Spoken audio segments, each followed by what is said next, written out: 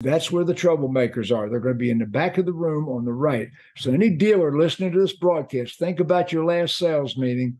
If it was a square row of chairs, the troublemakers always sit in the back right-hand corner. So now I'm going to be thinking back, but go ahead.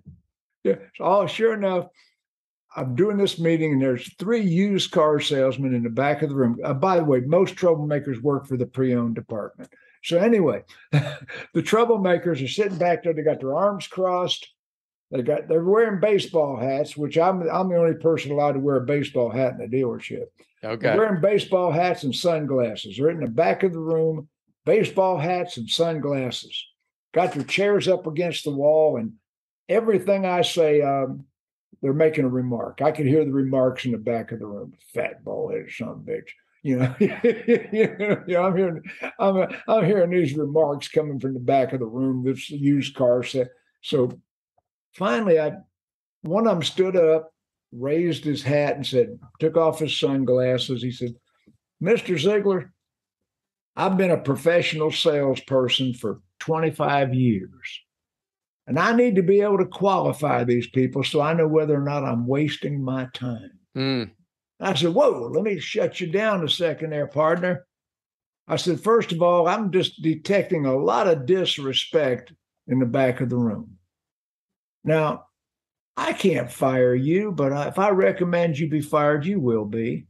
And we will give you a bad reference. But I'm going to tell you what.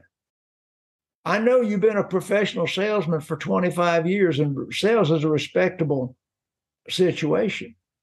Nothing wrong with the profession of being a professional salesman.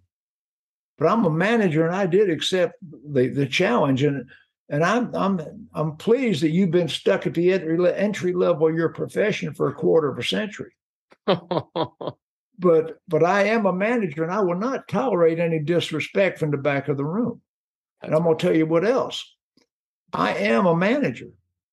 And as far as you referring to a customer as a waste of your time, they are the only reason we exist.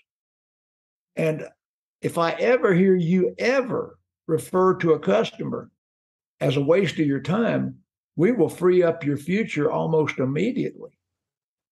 That will not happen. They are the only reason we're here. And we will wring them out like dish rags until they prove to us they cannot buy a car.